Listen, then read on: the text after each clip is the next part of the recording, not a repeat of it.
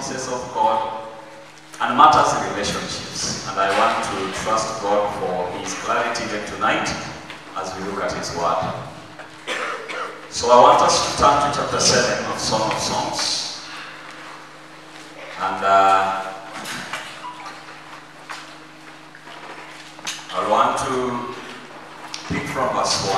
I will read the entire chapter even as we continue from where we left. We have so far looked at these two lovebirds from the moment they met. We have seen how their love grew. We have seen how they got married. We have seen the challenges that they faced. We see how they actually were able to sort them out. And a lot of things. We have seen their honeymoon night. We have seen their commitment and pledge on their relationship and marriage and courtship. And very important lessons therein that I believe God is bringing to us. And in chapter 7 we continue to learn more concerning their union. The Bible says from verse 1, "How beautiful your sandaled feet, O Prince's daughter! Your graceful legs are like jewels, the work of a craftsman's hands. Your navel is a rounded goblet that never lacks blended wine. Your waist is a mound of wheat encircled by lilies. Your breasts are like two fawns, twins of a gazelle. Your neck is like an ivory tower. Your eyes are the pools of Heshbon by the gate of Bad Rabin. Your nose is like the tower of Lebanon looking toward Damascus." Verse 5. "Your head crowns you like Mount Carmel. Your hair is like royal tapestry. The king is held captive by its tresses.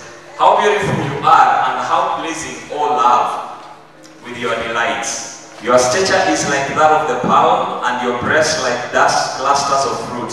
I say, I will climb the palm tree. I will take hold of its fruit. May your breasts be like the clusters of the vine, the fragrance of your breath like apples, and your mouth like the best wine. May the wine go straight to my lover, flowing gently over the lips and teeth." Verse 10. "I belong to my lover, and his desire is for me.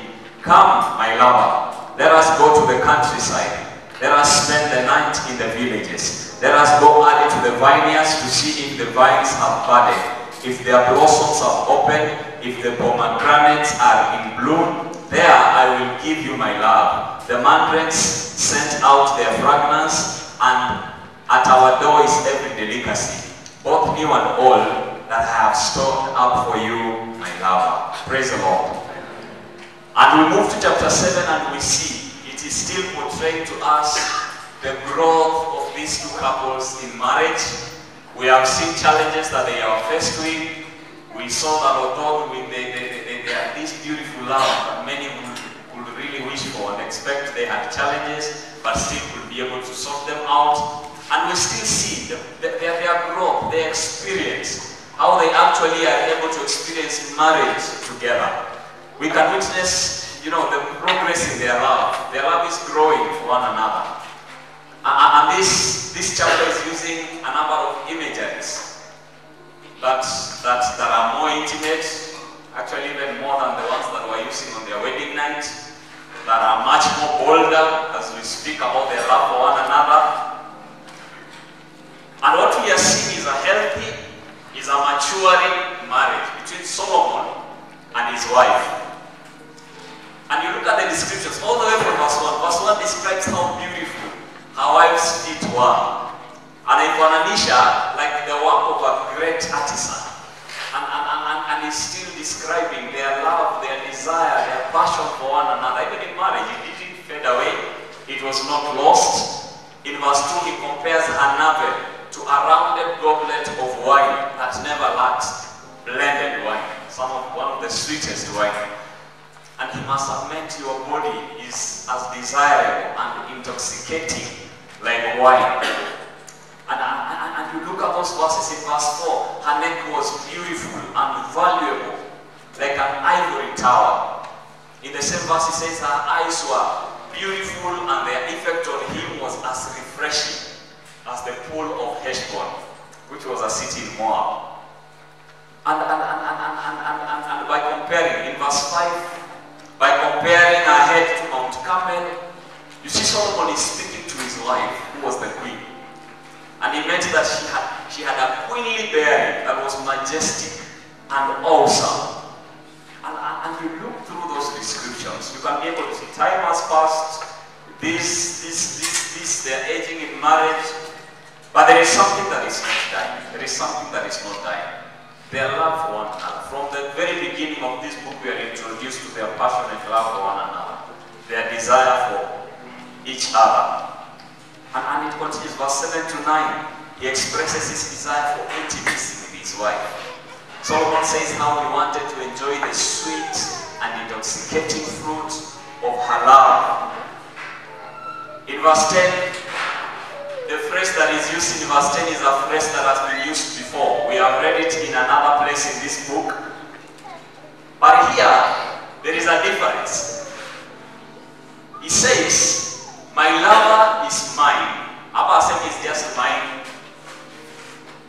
He says that his desire is for me. That is what is different from how it was used before. He says my lover is mine. But here he says, my lover's desire is for me. A very clear way of stating possession. A very clear way of stating how they actually huyu ni wangu, yani desire yake ni kwangu peke yake. And I want to say this to especially men tonight, that there is no better way. There is no better way for you as a man, and tomorrow as a husband, and tomorrow as a father, than for you to actually belong to you. There is no better way for you to belong to your wife than for your desire to be only for your wife and nobody else. One has to feel it.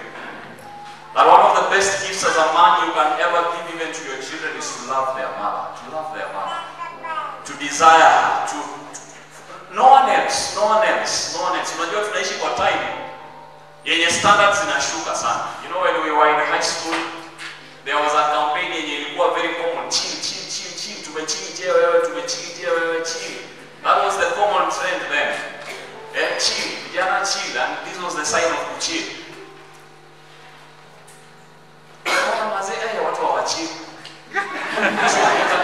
Wakaanza kuona ni kama it's not working, so wakaanza be faithful to one partner, be faithful to one partner, be faithful to one partner. And you see over the years, even governments, even institutions are lowering their standards. So be faithful to one partner. What I was seeing juicy, the last one that I've seen is weka condom mpangoni. Sasa wamekubali kuna mpango ya kale. Sasa sio mtu hayuko faithful kwa partner, wanasema tu weka condom mpangoni. Just be safe. Just be safe. Wanaongea kuhusu love bila regrets. A condom can be advertised as love bila regrets. You can use this with any person na hii utakuwa na regrets. One of the best things you can give, especially in marriage, because of the uniqueness, the sanctity, the importance of this institution that God has given, is that your desire, like Solomon, this is the wife saying with a lot of confidence that his desire is for me alone. But your desire can be for your wife alone. Na hizi vitu tunasema zianziani kwa zinaanza sahihi. To be very clear that as a man, you cannot be so mistaken that you are considering, you know, huyu na huyu and kwako yani unaona tu ni kawaida. Ni kama yani uko na elimination method yenye inamtumia tu to arrive somewhere. One of the best gifts. She had become so taken by the love of Solomon for her that she did not even mention a possession of him. He says, his desire is for me. After your responsibility, and I'm still speaking especially to men, after your responsibility to God as a husband in future, because as we look at the context of this book, it's speaking about marriage. All of us as Christians, our number one responsibility is to God. After your responsibility to God, especially men, because wanaume tunahitaji msaada, especially men, a man's chief responsibility after your responsibility to God is your responsibility to your wife and to your children. They come first before ministry, they come first before business, they come first before your friends, they come first before every other thing. Bwana asifiwe wanaume. It's very important. It's very important. Hizi tuko na wanaume who are not family men. Kazi yao ni kulipa school fees na kununulia mtoto uniform na kufanya hizo vitu. There was a lady hapa Moi University alikuwa shocked sana. I think ilimuhit after some time. She was calling his dad. Na leo aliamua tu kumcall amsalimie. Yaani amepiga simu sasa ile father anashika anamwambia si nilisema hiyo pesa nitatuma. Yaani hakuna hata salamu. The first thing, si nilikwambia hiyo pesa nitatuma. Yaani my only relationship with my children ni school fees. Kama kuna issue hakuna. You know, you ask many of us here. How many of us can say, you know, I ask men this question. How much time average have you spent with your father? Mmekaa tu chini mnaongea wewe tu na yeye. Na baba yako tu mnaongea, sio pesa unatafuta, sio nini, you are just talking. You are just talking, you and your father. Mothers are having the greatest influence on children, more than fathers. Enda kwa mashule, visiting day, parents day, mama day tupu. You don't see fathers who are interested in their children. You don't see. Baba kuna high school hizi wamesema kuna parents day ya fathers peke yake. Yaani ni parents day, lakini ni parents day ya fathers. Ndio yani wanatafuta kila njia ya kuwaleta na bado kuna mwingine atatuma mama. We have a problem. We have a problem. Men who are busy making money for children who you have no time for. Unajua Mungu ameintend kila mtoto grow with a father who can be able to offer the fatherly guidance, fatherly discipline, fatherly instruction, availability in the lives of the children as the same as the mother. That a healthy child grows with that. Unajua siku hizi hata tukiongea kuhusu families, you can have a family where we have a father and mother living under one roof, lakini huyu mzee hata kuna watu hapa hata mnaweza hesabu the number of times tumekula sapa na father kwa meza. Unaweza hesabu. Fathers who can really be able to be available. I love my father. My father said for me are very, you know when you look at experiences around you, appreciate some of the things. One of the things I thank God for is that I was raised up with a godly heritage. Father tulikuwa kutoka shule anatupeleka out, tunaenda kwa hoteli, tuna review, tunamaliza shule imekuaje, unachapa tu stories zote. Kienda shule anakwambia kuna demo anakukatia, mzee ukiona tu anakuja, just tell me before you do anything.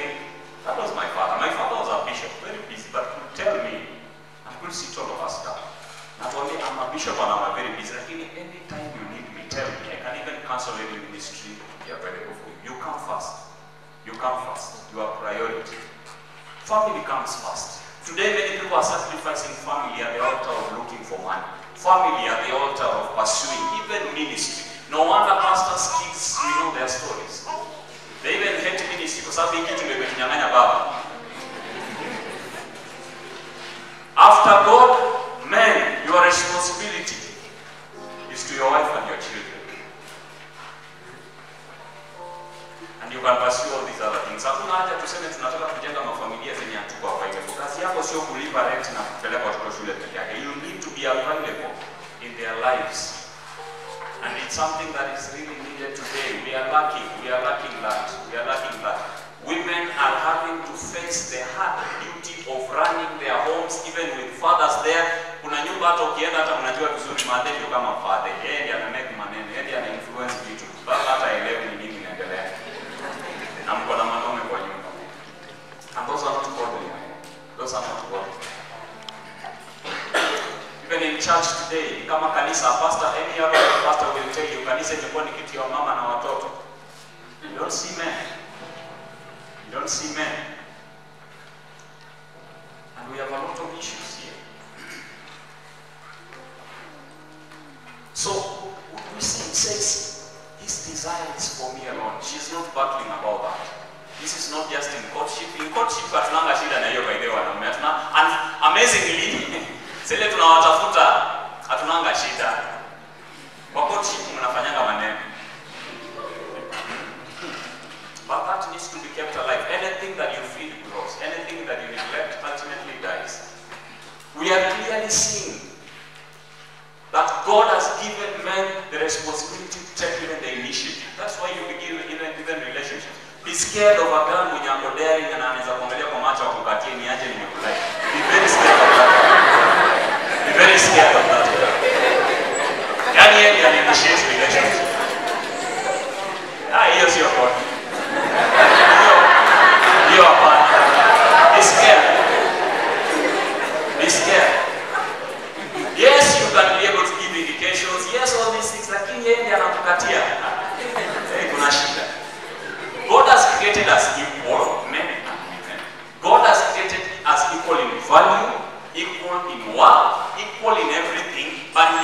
given us roles. Uniquely given men roles, uniquely given ladies roles for the sake of order. For the sake of order. That men are the initiators. Men are supposed to offer leadership.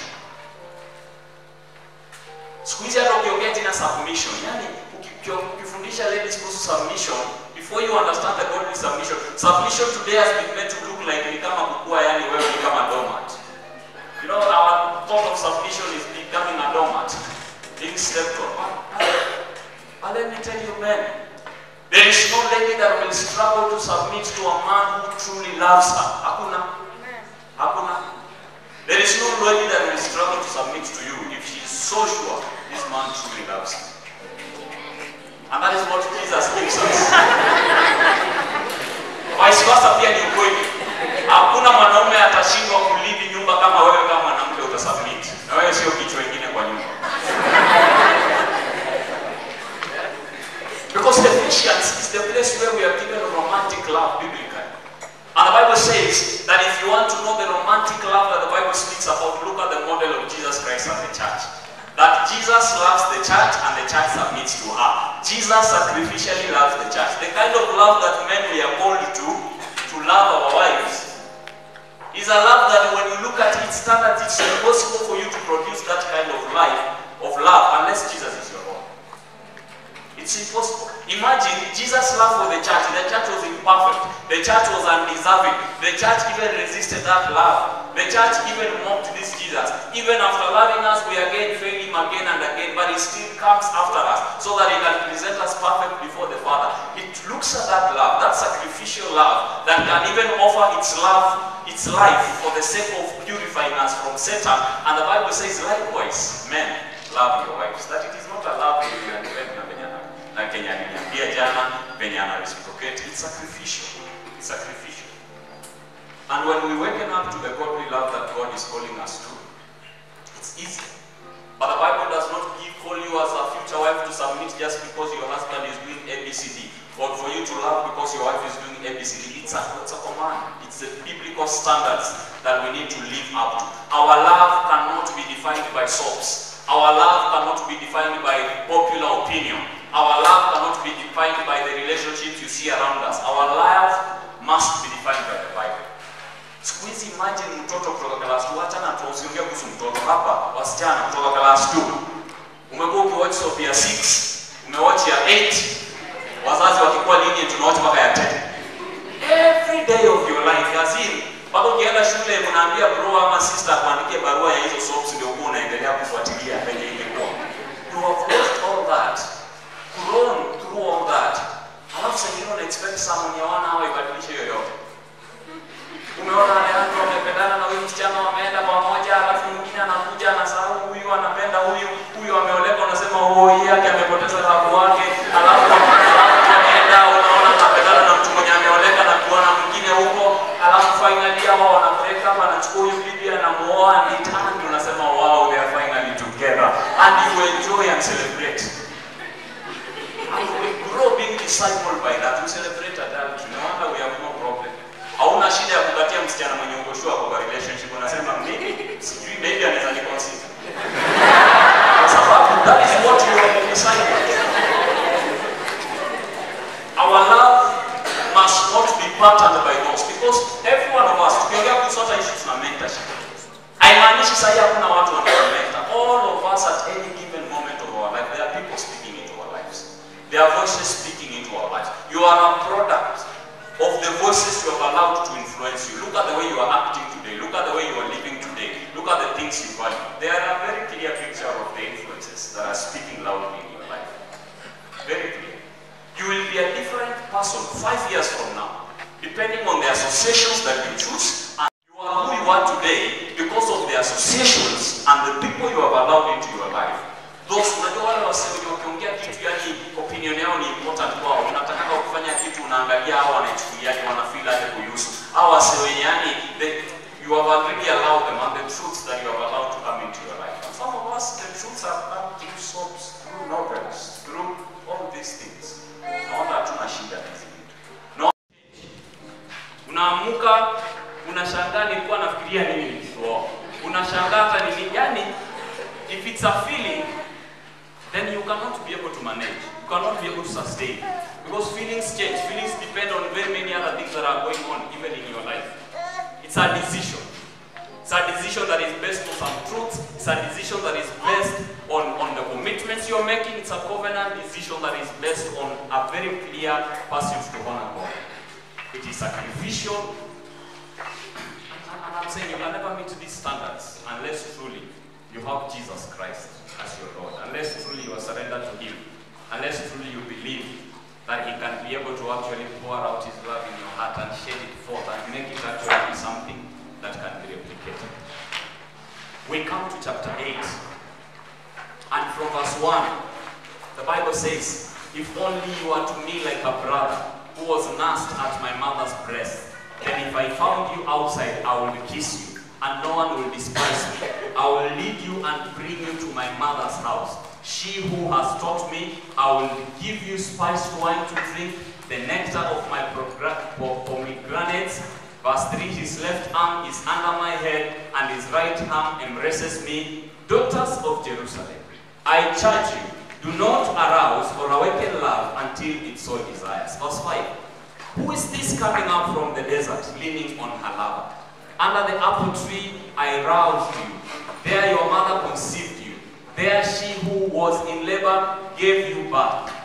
Place me like a seal over your heart, like a seal on your arm. For love is as strong as death, its jealousy unyielding as the grave. It burns like blazing fire, like a mighty flame. Verse 7, many waters cannot quench love, rivers cannot wash it away. If one were to give all the wealth of his house for love, it will be utterly scorned. Verse 8, we have a young sister, and her breasts are not yet grown. What shall we do for our sister for the day she is spoken for? If she is a wall, we will build towers of silver on her. If she is a door, we will enclose her with panels of cedar. Verse 10, I am a wall, and my breasts are like towers. Thus I have become in his eyes like one bringing contentment. Verse 11, Solomon had a vineyard in Baal-Hamon. He let out his vineyard to tenants. Each was to bring for its fruit 1,000 shekels of silver. But my own vineyard is mine to give. The 1,000 shekels are for you, O Solomon, and 200 are for those who tend its fruit. You who dwell in the gardens with friends in attendance, let me hear your voice. Come away, my lover, and be like a gazelle or like a young stag on the spice-laden mountains. And just like the very first chapter of Song of Songs, this last chapter, the first one opens with their love and their desire and their affection for one another, and you still see the wife demonstrating a growing desire for greater intimacy with her husband. This thing is not easy today. It's not easy. It's not easy. Siku hizi kuna watu hata wanaishi nyumba moja, roof moja, bedroom moja, lakini shida. Hata wakilala mwingine anaangalia hiyo ukuta, mwingine hiyo ukuta. As in intimacy. Unajua you can't fake it. You cultivate it. You can't fake it. You don't assume things na mnaenda hizi vitu mna assume ndio zinakula. Na unapatanga wakati ikifika imeumana, it's many things that have really been assumed. It's cultivated. It's devotion. It's a decision. It's a decision.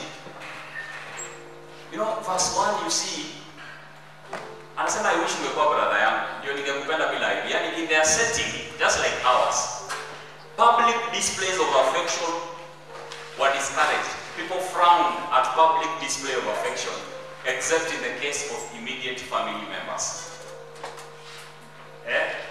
My friend John Mwangi, when they got married with the fiancé, wakaenda Kericho mahali inaitwa, I'm forgetting the place. You know, they used to take a walk in the evening with the wife and back in the evening. Na jamaa alikutana nao akasema lazima nyinyi si hapa, lazima nyinyi ni wageni.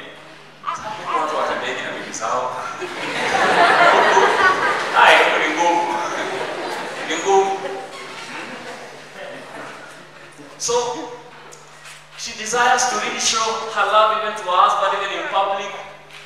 But the society and other expectations by then zilikuwa zimwekali. Anasema I wish ningekuwa brother yako. Hiyo hata singeogopa. Anytime I will do what I want with you. Your sister. I wish you were my brother that was your sister. Because then I can do these things freely. Without without having to mind. So that it will be acceptable to display her affection at any time. Na hivi in our culture, kuna vitu, unajua unagrow kwa culture, kijana unakuwa mpaka unagrow mpaka unaambia unajua mwanaume, a real man does not step into the kitchen. Mwanaume kitchen sio ingia. Na unagrow unaoa bibi yako imagine na unasema mimi si kitchen. Siwezi. I can't do that. A real man abebi mtoto. Watoto wakikuja ndeni kwa mama yenu.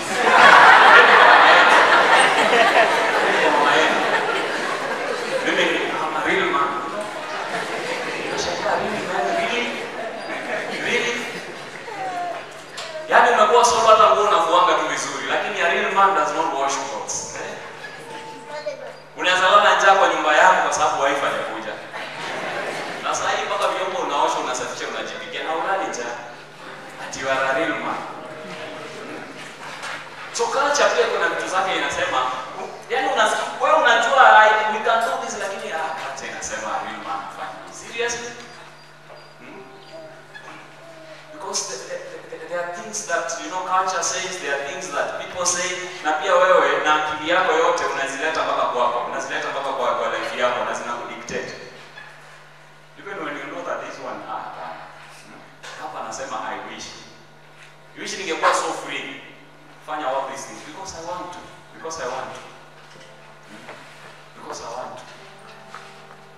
There's a day we had hosted a girl in our house. She had come. We were dealing with an issue. She has grown up in a very difficult background. The mother had several of them. Wamezaliwa watoto karibu 7 different fathers. The mother has lived a very immoral life. She has just grown with problems, rejected by father. Nini msichana kwa sababu hiyo experience yote tunakatana au tulikuwa lesbian kwa sababu I hate men, really hate, because of the growth and the experience she has actually had. And she comes to university, she hears the gospel, and she comes to really the reality of the life she's living. This is sinful. She approaches us. We stayed with her almost for a week in the house. As I see kumbe kwa room na sisi hatujui, so we are free with my wife. We are just playing around in the kitchen, tunasha vyombo. We are just ourselves. Hakuna msee kwa nyumba. Kumbe yuko. So tunachapa tunacheza yaani we are just ourselves. Our normal relaxed and guarded time. My wife tells me when I left, the girl came from the room crying and asking, is this real or are you guys pretending? Maisha yake yote hajawahi ona marriage inawaka hata moja. Hajawahi ona mwanaume mwenye anaweza aminika, hajawahi, because that has not been her life. That has not been her life. She says, are you pretending? Am I going? So here, culture. Na kuna wanaume, kwa sababu culture imesema hivi, hawezi fanya. When my wife gave birth, I could, mpaka amefungua, she's weak on bed, I was doing everything in the house, including changing diapers, kupika, as in, I'm still a real man.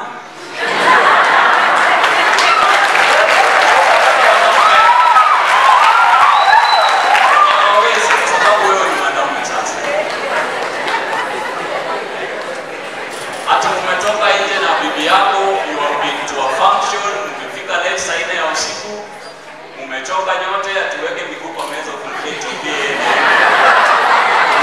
Asifi yeye anakuwa na super energy. Kwa sababu culture inasema wewe ni mwanaume. She says, I wish I will do this. Kuna vitu sasa hivi ukifanya hata brother yako kutembelea kama akasema mazena simekaliwa. But be free, be free. She says, I want to be free to love you without all these restrictions. In verse 2, she shares of the things she will do with him if she was a sister. In verse 3, we see she wished for his caresses.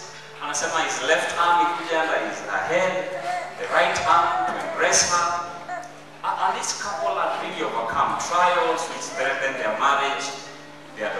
insecurities and the things we have seen before. And you are seeing a growing love. It's possible in our time for two godly people to come together and be married and to experience the joy of love and intimacy and a marriage that is thriving. It's possible. Hata kuna watu wanasemanga, mazee unakuwa married, sasa umeingia kwa shida. Sasa, kuna mtu alikuwa anatuuliza, mali tunawapelekaje? Hadi bado mjamaliza miaka 5. Acha miaka 5 ishe ndio mtajua. Sasa imepita 5, sijui ataniwekea 7 ama ngapi. It is two people. The two of you can decide if you want your relationship and marriage to be as beautiful as it can be or as hell as it can be. It's two people. It takes two. It doesn't happen by accident. It's because people are godly. It's because people are instructed by the true source of love, who is God himself. And they are not allowing any other voices, any other cultural expectations, any other things and influences and previous conditions and histories that they have gone through to dictate the rest of their life. It's possible. Marriage, God has designed it to be one of the best, the most fulfilling, satisfying, beautiful relationship between two people, where even children can grow really with that understanding and that environment, where they can really even experience God. But here we don't put in our generation because people are not really allowing the word of God to be the absolute authority. And marriage is not about sex. Wewe angauliza watu wote wenye married, what percentage of your marriage is spent in sexual intercourse? Ni kidogo sana. It's about companionship. It's not just sex, it's companionship. Companionship. People being together, loving each other, being involved in each other's life, thriving and maturing and cultivating the union. It's a companionship. It's a companionship. You see companionship here. This is companionship. In verse 4, it says, "Promise me, O women of Jerusalem, not to awaken love until the time is right." Promise me. Promise me. Anawambia pia nyinyi mnaweza experience hii. Pia nyinyi mnaweza pata hii. You can be able to actually have the best of what God has designed for you. But do not awaken things. Do not pursue this relationship before their time. Do not.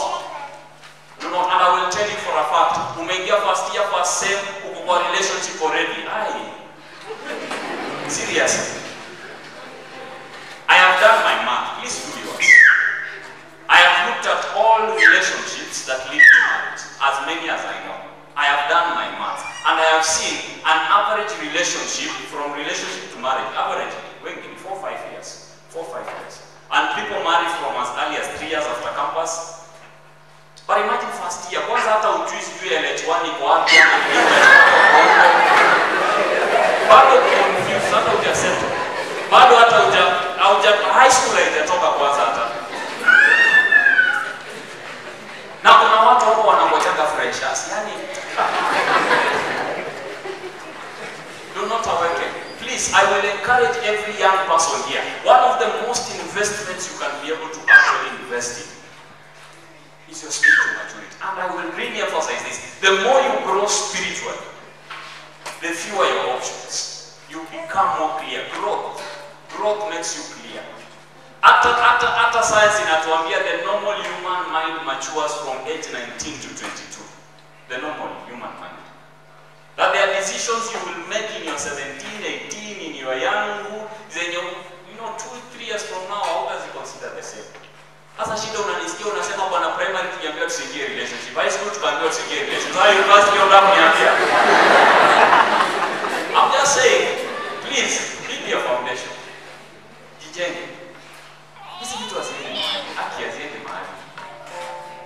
Hazipotei.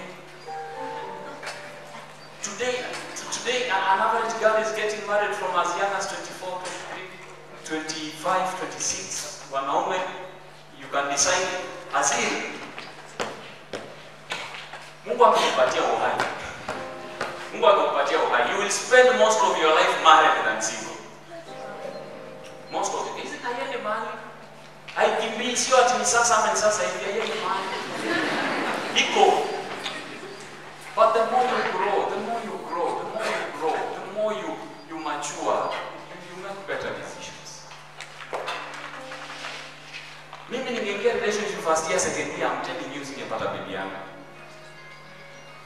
Sababu najua kuingia campus, najua. And today, the university is one of the best places where people are actually having them. Wachana na high school. Wachana na high school.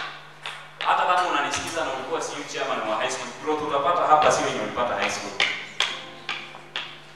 You look at many leaders in churches today. You look at many people that are impacting this Kenya for Jesus. 70% of them will tell you their foundation was laid in campus or colleges. 70% of them. The kind of structures, programs, relationships, teachings, platforms that you get here, you cannot even compare with your local church. Always the kind of fellowships, accountability, influences.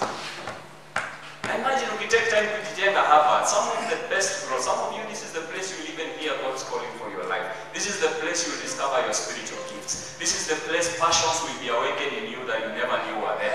This is the place you will come to really be serious about your walk with God. You think you are serious, you are not serious. This is the place you will learn prayer. This is the place there are values, convictions that will be laid that you will never have had anywhere else. Ukishaingia relationship first year, you already may be cut off na very many other even genuine friendships umekuwa na watu wengine without any attachment to grow freely. Ina consume your attention now. It's to that one person. And you really use that opportunity to really grow. So do not awaken before it's time. And I want to be here.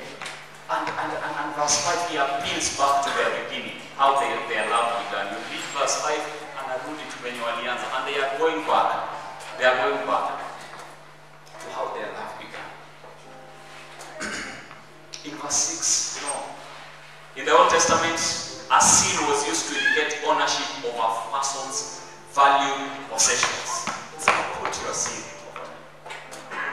Yani nikiweka seal, inaonyesha I own this possession, and it's not just any possession, valuable possession. So he's asking Solomon. He's asking her lover. The beloved is asking to be her lover's most valued possession. I want to be your most valued possession. A possession that will influence your thoughts, over your heart. A possession that will influence your actions, over your arm. I want to be one with you. I want to be one with you, my husband. You're not married, that's a relationship. Lakini ukikuwa na issues unaanza kuona ni huyu. Ukikuwa na issues unaanza kushana ni huyu. Ukikuwa na joys unaanza kufikiria ni huyu. It's not the one you are united to. You want, and it wedges you apart. And say, I want it. And in the rest of verse 6 and verse 7, she gives the explanation to explain why she's making such a request. And when we look at those verses, they tell us the power of love as depicted in the book of Song of Songs. And they use very many words there. It is as universal and irresistible as death. You know, death is universal to all of us. Everybody knows if Jesus tarries upon the planet. So it is universal. It is exclusive and possessive like the grave. It is passionate as blazing fire, invisible and persevering as many waters and rivers. And all this is true. You know, all those huge, big words that I use to describe love. It's true. All those things are true about love. Because of the one who is the source of love, the creator of all power, the creator of the universe. God himself is the creator of such a powerful thing that words fail to actually describe. So great it is. Love. God is love. God is love. God is love. And his love is expressed in many forms, including romantic love. You can never experience true romance apart from God. Today we are lied about romance that is not biblical, and we think that that is the true romance. It's not. A lot of it is lust. The source of love is God. How can you experience love without the source of this love? And it's so powerful. It matches all this description because of the one who originally provides love. The source of this powerful love is God. The final statement in verse 8 about love, it speaks about it being priceless. Love is priceless. Itakuwa inadequate kununua love. You cannot buy love with money. You wish you can. Imagine the most valuable things of this life have nothing to do with money. You think if you marry somebody who is rich now, you will have a good life, no? When you pursue money, there are things money cannot buy. And some of the best things in this life cannot be bought. There are things that are given. It is priceless. One's wealth will be totally inadequate to purchase love. In fact, such money will be scorned because love cannot be bought. If love is priceless, how can it be obtained? And it gives us the answer. The answer is that it must be given. You receive love. You receive love. You earn love. Love I can't do by accident. You don't struggle loving people who actually make that love possible to be loved. And there is no great experience in this world like, loving and being loved back and knowing that that love is actually being reciprocated, is being cherished, is being, there's mutuality to it. It's one of the deepest satisfactions you can actually get. So love is a gift from God. He gives to us. It's also something we give to others. Love is given. Love is not bought. You can't buy it with money. There are people in this world who can have everything they want, but there are things you cannot buy. It can be faked, it cannot last. It can pretend, it cannot last. True love is given from the heart. It's a decision. It's a decision. And you see how we receive this. Verse 8 to 12 is a flashback. A flashback. Na anaturudisha back akikuwa myanga. A flashback explaining the protection of how his brothers used to protect her. Unajua yeye alikuwa sister yao mdogo. She was young before she met Solomon. She grew up in a home where her brothers, hata akikuwa mdogo, walikuwa wameanza kupanga marriage yake. Akikuwa myanga. Look at the words they use there. Our sister is very young, and they use this phrase in verse 8. What will we do on the day she is spoken for? Referring to siku yenye atahitajika kuoleka, siku yenye atakuja, watamkujia. Hapo unaona hata press hazijaform, they are instructing her in two things. In verse 9 wanasema, if our sister is a wall, we will build towers of silver on her. If our sister is a door, we will enclose her with panels of silver. This is what they are saying. And she's flashing back to some of the instructions that the brothers gave her when she was young concerning her future marriage. Walikuwa wanamwambia, if she displayed good character and judgment and resisted temptation, if she's a wall, unajua wall ina protect, a resist temptation, awachane na sexual immorality, angoje, await, akwe pure. They are saying, if you will be a good girl, good character, wait, resist all these things, then they will allow her a larger measure of freedom and they will reward her. Towers of silver. We will adorn you as people adorn towers with silver. People used to adorn towers with silver because towers used to protect them. So wanasema ukikuwa wall, ukikinga kutokana na hizi vitu zote na ukipreserve our sister, we will adorn you. But if she were reckless and prone to immorality, she's a door. If she opens her life, her body to advances like a door, then they plan to restrict her freedom. Na wanasema we will enclose you with cedar and panels. Yani tutakubarricade, tutakufungia kila kitu, and from her young age, and you know the instruction that many of us are receiving, that we will lose nothing by waiting. You lose nothing by preserving yourself. We will actually adorn you as your brothers when they come asking for you. Lakini ukianza kukua hivi, and you see she actually allowed, she willingly submitted herself to the brother's discipline. Imagine how ni ndugu yake tu wakubwa wanampatia hizo instructions, and we see. And we see she says in the next verse, she gives her own testimony that she is actually a wall. I have been pure. Therefore, she did not meet restrictions that her brothers were talking about. Na anasema, as a result of her being a wall, it has enabled her to give his husband contentment. Ametoshelezwa na yeye. Even Solomon, a man who had very many other women, has has found contentment in her because she has not been a war. And there is beauty in really following the instructions of God. And this is true to all of us. Whether you choose to be a warrior or a dog. Whether you choose to be a warrior. I remember, and time really does not allow me to say much even as we really come to the conclusion. Nakumbuka siku moja tumepeleka a young man here, Peter and Gladys. Tumeenda nyumbani kwao, it was tunaitanga Rorashio in Kikuyu land. Na Rorashio tunajipanganga. Sasa tumeweka pesa. I was with GK. Some of you know GK. GK ndio spokesperson. Mimi ni kijana ya mkono. Tunapita kijana yetu tunapeleka sasa negotiation. Before tuingie bomba tumeweka pesa kila mahali wakiitisha, yani imekuwa hapa change iko mzuri. Tumenegotiate wenye tutasema tukiitishwa ng'ombe ngapi, mbuzi ngapi. So tukafika tukakula tukaingia ndani ya nyumba. Mzee akauliza, sasa msichana wako, that question came, sasa msichana wako ni ngapi? And this old man looked at us. Na akasema, of all my girls, Gladys was the last born. Family of 8, of all my girls. Hakuna hata mmoja ameniheshimu kiasi. This was a very old man. The first born wake hapa na watoto wako high school. Hakuna hata mmoja ameniheshimu kiasi.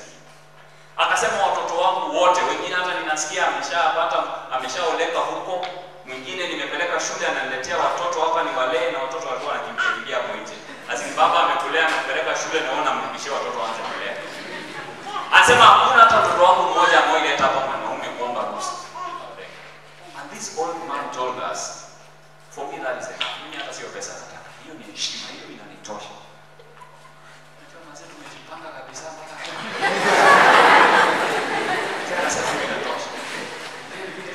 tuweka pesa yetu pamoja. That is an old man. Over all these years, this daughter has done her proud. Has done him proud. And you look at Peter and Gladys, two young men that are coming from very dysfunctional homes. Peter atayusuku baba yake na walilala kwangu huku nyumbani. Baba yake jamaa amekuja mpaka huko Kimumu, ajui hata yani Kimumu ni mgeni lakini alijua penye pombe inauzwa. Asubuhi alikuwa amelewa. That was his father. Jamaa hata ajui tunaenda negotiation ya kijana lakini hayuko sawa. That was his father.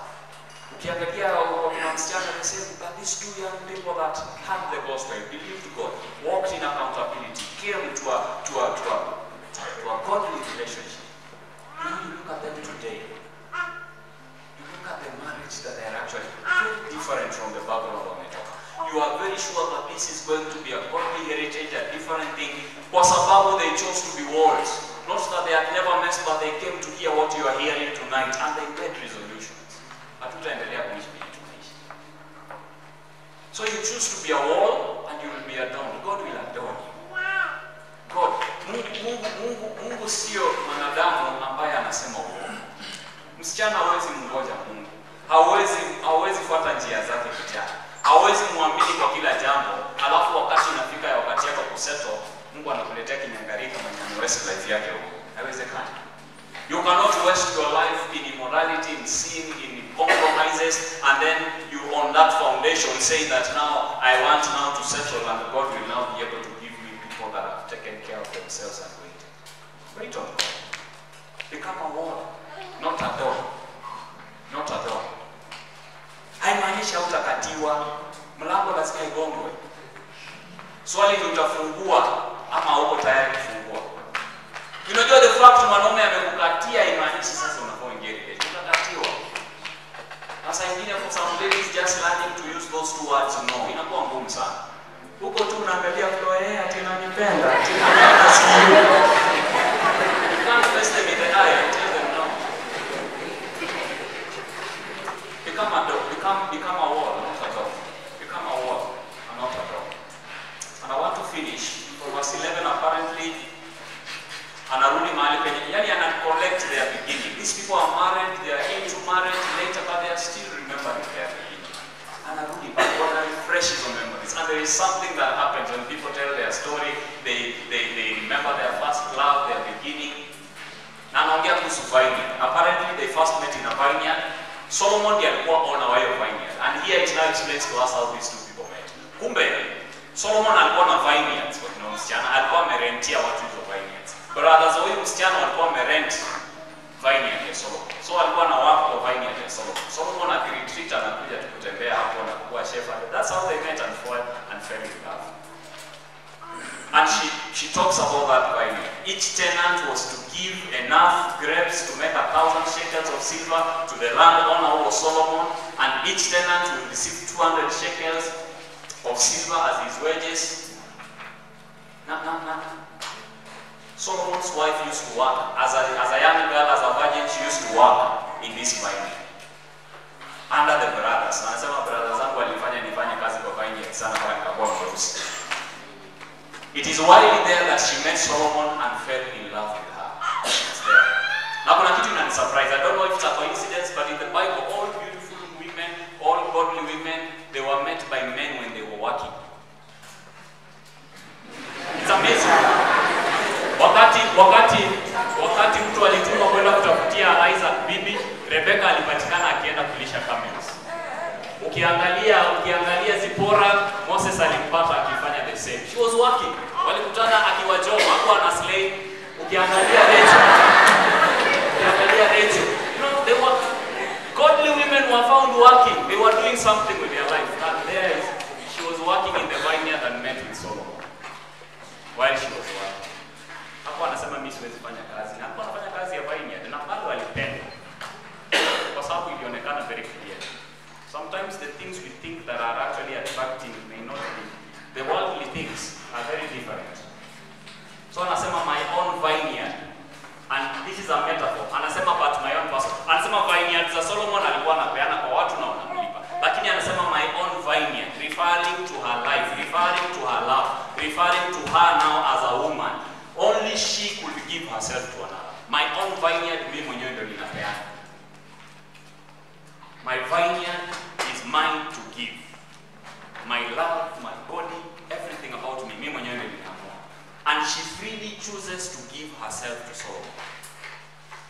Even her possession, including her income, were his. Aliamua mwenyewe kujipeana completely kwa husband wake. Sio nusu. Completely. Unajua kuna wasichana hata wakioleka siku hizi mama anakuambia ukioleka wewe kuwa na account yako secret, weka pesa yako huko ndani secretly, nunua maproduct zako just in case. Hao wanaume siku hizi jipange, weka mtu mmoja nje. And the mothers-in-laws are breaking marriages. Voices outside there in the workplace. Siku hizi mpaka maharusi zinavunjwa kwa staff rooms za high school. Siasa na mwanga staff rooms siku hizi yani it's so toxic, we survive. We survive. Omba Mungu akupe department. Mwendo ujifiche huko. You need to shut your ears. Marriages are literally being broken in the staff rooms. Watu wanaongea kuhusu ndoa zao na wanaingia yako wewe unajifanya hapa nyingi mbaya. Yaani mtu anakunywa hiyo kitu wiki ya kwanza unavumilia, wiki ya pili now you do that for a year, inafikia hata kwa. Bali anasema everything I have willingly given myself to my husband. I don't have secret accounts, I don't have secret plans, I don't have things I am doing in secret, maybe fully nimejipea. That is the only thing that can save us. Kuachana na hii mambo ya just in case. It's fully. If you trust in God, the only thing you can be able to believe, people change. Kama kuna kitu unaweza amini kwa mtu, sio hata neno yake, watu wanaweza badilika. But ni kwa sababu umemuona na ukoshua kwamba huyu mtu mwenye Mungu mwenye anafuata nimeona kwa uhakika kwamba huyu ni Mungu wa kweli. I am seeing his submission to God. I am seeing his response to God. I am confident that this is a man that is actually under the authority of the word of God. I am confident that this is a person that is ruled by scripture. There is nothing that can hold a person consistently over the years and make them faithful to their promises apart from their faithfulness to God. Hakuna mtu mwenye hawezi badilika. You can't be anything in this world without God.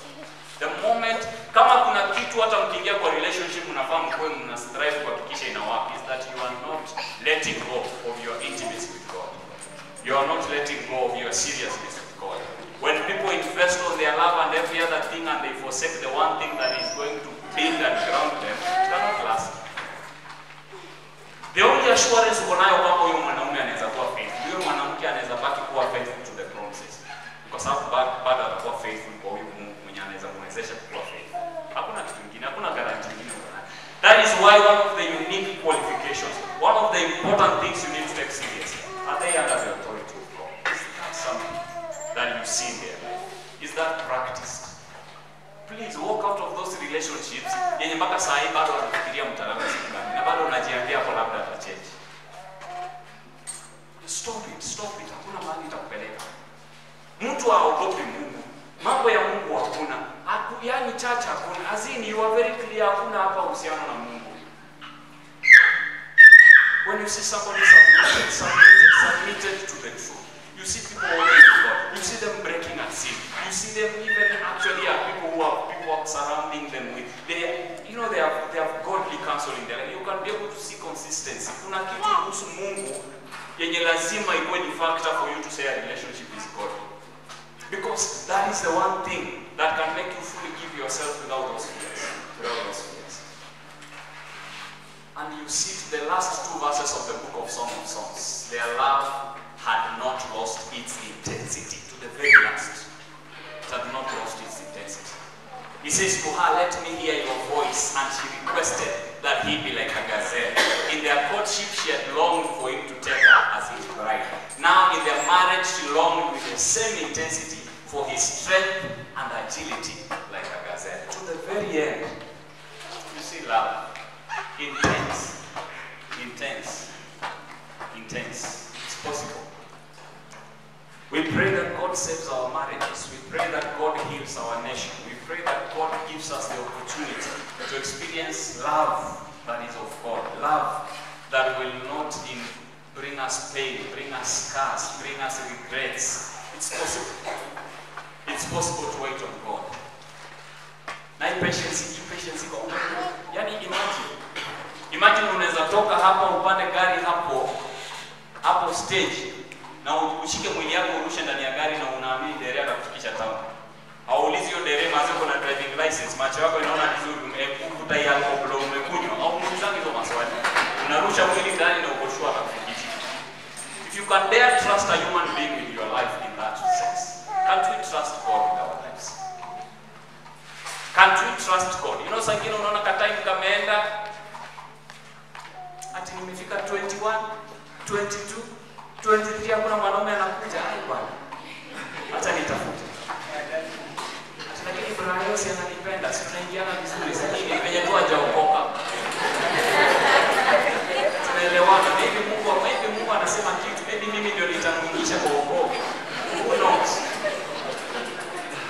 Relationship is not an evangelistic platform. It's not. Mungu hajaordain relationships kuwa njia ya kufanya wasinners wakuja kwa kingdom. That one of the way to win sinners is getting into a relationship with them. Never. It's people looking for justification to sin. You can wait on God. At a time ikienda. You would rather remain even single young girl, young men than be in a wrong relationship. God is faithful. Imagine, family is the most important unit in this world as far as God's mathematics is concerned. And the Bible says all the days of your life are ordained in His book, were written in His book before even one of them came to be. That there is a God who has already ordained your life. There is a God who has already planned your day even before you came into this world. Psalm 139 tells us so. There is no better decision that you can make than to be confident that even if I may not know what tomorrow holds, even if I do not know how things will work out, that I can be able to faithfully walk with God in obedience to that which He reveals to me time over time, and the journey with Him. And I will wait for His time. But there must be things that are not compromises. We are not compromising about you being a believer. We are not compromising about the fruit of the life of this person. We should not compromise about walking together with other people that know God and love you enough to tell you the truth when you are wrong. We should not compromise.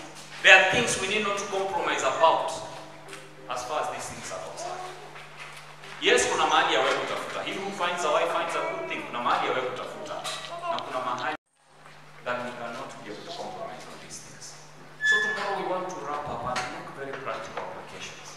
And look in light of of all these truths we are learning, all the way from the very beginning to the very end, as a church of Jesus Christ, what do we really need to be able to do so that we can be able to experience God's best? This is a book that God has inspired by His Spirit to be included in the book. Because it's a picture of that which is possible for two people that can be able to honor God, of that which is possible. A growing love that can be able to produce God's will in His word. So I want us to stand on our feet, even as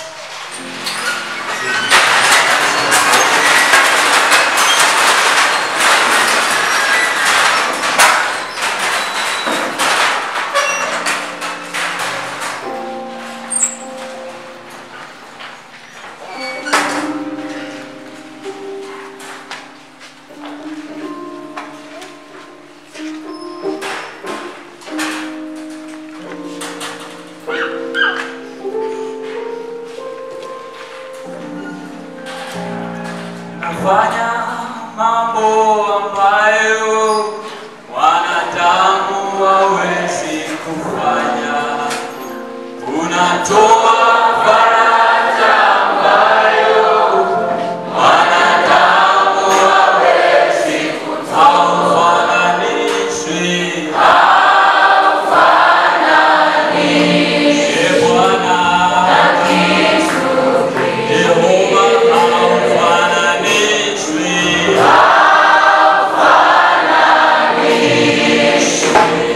na kitu kingine. Unafanya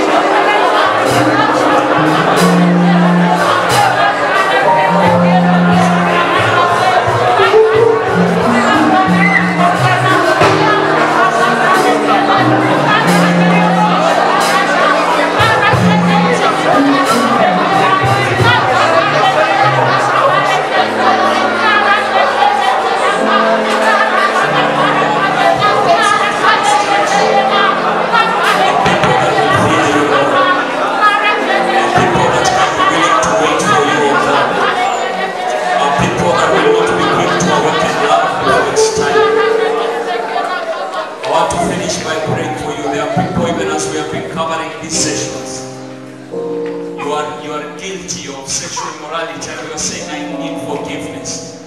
Nahitaji Mungu anisafishe. Some of us are carrying scars, pains from home, pains from the way you have grown up, bitterness over, your father, bitterness over things that have made you to even have a very skewed perspective of love, of romance, of marriage. Tonight you can trust God for healing.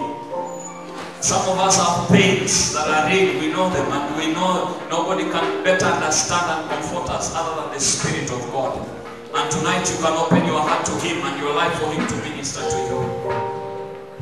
Some of us, even some of the scars we have are abuses. People have been raped, people have been molested, people have been abused sexually. And it has had a very great effect, trauma in your life. A very great fear that has taken over, and Satan is using that to even stop you. You're not progressing, to stagnate you. Tonight I want to trust God to visit as many of us, to set us free, to give us freedom, to bring us back to the place that God wants us to be. There are people here that are saying, Lord, I need the boldness to cut off ungodly relationship. I'm in a relationship right now, it's ungodly. I need the boldness. I need God to help me to make this decision and be firm about it no matter what, and to stand. Some of us have been so confused and decided we have no control of our bodies, we have no control of our appetites. The Bible says ask. The Spirit of God wants to nurture within you self-control. If you're there and you're saying, please pray with me, just lift up your hand, Time may not allow us to come here, but I know God is here. God is here to visit us. Utapona angalia decisions that you unaenda kufanya baada ya hapa. I want you to look at those decisions. There are people who God is calling to walk out of this world tonight, just like that woman who had been caught in adultery and speaking those words. Jesus says, I have forgiven you, go and sin no more. And you will walk out of here with the grace of God to sin no more. There are people that are walking here with a heart that is light. You can forgive. You can even call that person and say, I forgive you. I forgive you so that I can move on with peace. I forgive you so that I can be able to hope for the best. I forgive you so that I will not think that all men are the same. No, I can trust God. You can trust God for that. God wants to visit as many of us. Whatever area the Bible is speaking to you tonight, the word of God comes with the grace for the word. The grace for the word spoken tonight is here, and God wants to be able to visit us. Father, in the name of Jesus. In the name of Jesus, I thank you because your power is greater than any other power. We thank you because you know us, my Father, better than any other man. You know our lives, you know our hidden secrets, oh God. There are many here that are living in condemnation because of sin, condemnation because they have fallen in compromises, condemnation because at a moment they gave in to the desires of their flesh, they did not honor you, they compromised sexually, oh Lord. I pray, my Father, for the assurance of forgiveness. I pray that if they are coming from here with a repentant hand, oh God, a heart that says, no more, I will not go back to that life, I will not go back to those habits. Oh God, I pray in the name of Jesus, tonight let there be a release in their lives in the name of Jesus. We break the forces of the power of condemnation. And Father, I speak, Lord, the freedom that comes from you, oh God. May you release an assurance, the assurance that you have indeed brought forth healing, oh God. There are some in our midst that are paining from wounds that are alive, wounds that have touched them, oh God, that have affected them for some time now, oh God. Some of them, Jehovah, are things that they have cried about, are things that have even affected them in many ways. I pray, Lord, by your grace, you are Holy Spirit who is able to make the broken-hearted. I pray in the name of Jesus, Lord, tonight may you touch that heart, tonight may you touch that soul, oh God. Tonight, my Father, may you break the power of bitterness. I come against the spirit of bitterness. I arise against the spirit of unforgiveness. Tonight, in the name of Jesus, Lord, I pray for a release. Every heaviness that has been going over your heart, be released right now in the name of Jesus. Father, I pray for hearts